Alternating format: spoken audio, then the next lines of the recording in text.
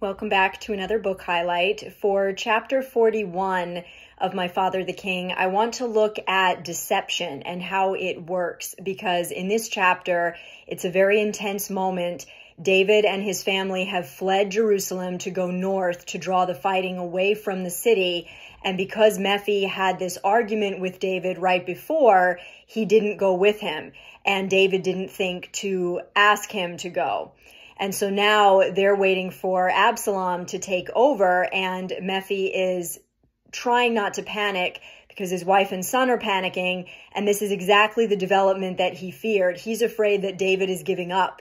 He's afraid that David is just going to hand over the kingdom to Absalom without any regard for the people that Absalom is going to kill.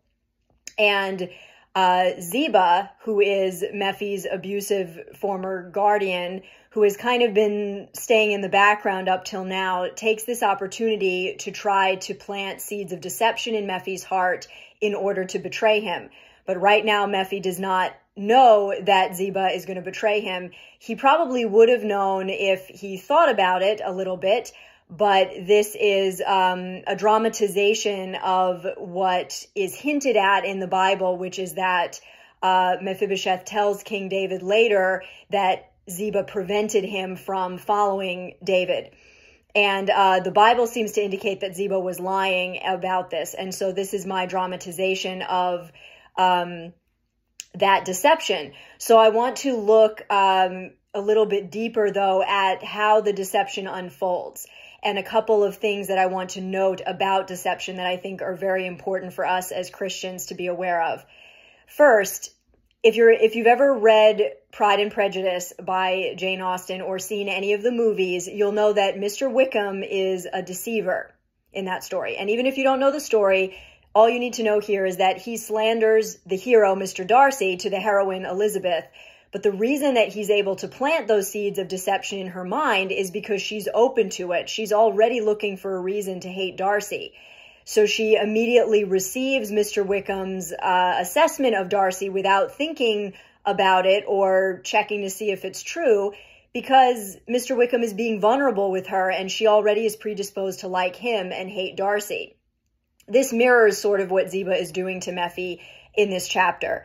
Deception can appear vulnerable. That is the first thing that I want to point out. Just because someone looks like they're caring enough to reveal their inner soul and their passionate feelings, you don't have to be paranoid, but don't just swallow it hook, line, and sinker. You need to consider the impact this person has had on your life and consider the fruit that follows them. Does this go back to what the Holy Spirit is saying, or is it just a fleshly perspective that's coming from their own fear or their own agenda? Deception tries to present itself in a way that's relatable to you, appealing to something personal in your life. The worst kind of lie has a ring of truth to it, appealing to something you've seen as fact in your life. But that doesn't mean it's genuine. It doesn't mean you should pattern your actions and decisions after it. The other thing that deception does is push us to some kind of fleshly urgency. Ziba's trying to push Mephi into one of the things that really messed up King Saul's reign. What destroyed Saul's reign? Disobedience and a desire to manufacture fleshly plans to make up for the fact that God hadn't come through in his estimation. Saul acted like, I'm on my own now. God has made himself my enemy. Samuel is my enemy. I have to be my own God. I have to make all the decisions from here on out that is best for me and what I feel is best for the kingdom. But this was a bad thing to do. This was a disaster, honestly. Of course, he had made himself God's enemy instead of repenting and drawing closer like David did. And this is what Ziba's pressuring Mephi into. He's basically telling him there are too many negatives piling up. It's starting to get scary, and we don't see God rushing to change it. So we should assume that he wants us to help ourselves. And in this state, men and women come up with the worst plans. We make a mess of things when we head off on our own, assuming that God is old news. When you consider deception, think of how scammers work today. Whether it's online or on the phone, scamming is more prevalent in today's culture than ever. And one way you can usually spot a scam is by looking for some kind of threat and a time-sensitive pressure to act on something. They push you to wire money or click a link or follow some kind of direction, but they usually try to use urgency or a threat to push you to do it without thinking it through. And this is what Ziba is doing to Mephi. You have to take action now without consulting God or considering David or anything, because You're painted into a corner here. And if you don't do something, it's going to be a mess that you can't clean up.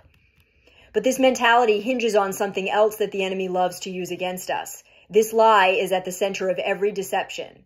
You are alone. You have no other option. You're the victim. Everything is unfair and unclear, and God has left you without instruction, so all you have left is to come up with a fleshly plan to take care of yourself. The hook is the thing you already have mixed feelings about, and then the enemy uses that to try to deceive you into thinking you're so alone and victimized that you have no choice and have to move on this rash decision without thinking about it or facing any implications of what you're actually doing. One major way we see this play out in our world with tragic consequences is with abortion. The key component that has to be present for abortion to happen is isolation and deception. So what's the answer to all this? What leads Mephi to the answer, even though he seems to be stuck in the desperate situation that he's feared for many years? Initially, Mephi doesn't recognize the deception until it's almost too late, because to some extent, he's let it in. He's given it a foothold in his heart and not taken responsibility to bar the doors to that kind of deception. We're not talking about dousing your own concerns or your own feelings, but the enemy wants you to look so hard at the confusion that you rush past the Lord because he's done you wrong and left you as an orphan.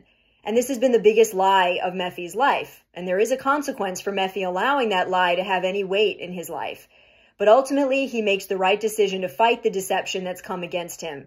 And this is the action that he takes, the action that will save us from deception, God's perspective. When you're confused, pause. Don't be led by the rush and pull of others' fear or even your own concern. Go into the sanctuary of the Lord, which means getting alone with him, and pray. Consult the Lord. The enemy fights tooth and nail to prevent us from doing this, because when we do it, we get God's perspective, and it's the perspective of heaven that resets our mind and heart and stabilizes us. Mephi remembers what his true legacy is, not Saul's power-hungry torment, Jonathan's faithfulness. That's his legacy. His father, that's what he has chosen before God. And just because circumstances are crazy and scary doesn't mean he has to choose rebellion and betrayal. Things are still complicated and uncertain. He still has questions. But when you focus on God and allow your actions to flow out of who he is and what he's revealed to you, that's the path of peace. And it will lead to blessing and honor, even if it's a difficult path to walk in the natural. Even if, like Mephi, you can't walk and you're literally stuck having to watch the worst circumstances play out around you. With God's perspective, we have a sustainable way forward. When you see yourself with the Lord's eyes and forget not all his benefits, David wrote in Psalm 103, it's impossible to see yourself as an orphan. So whose vision are you going to live out and believe, the enemy's or God's? You have more with the Lord than without him, even in times of trouble. Hold fast to the truth that the enemy wants you to forget.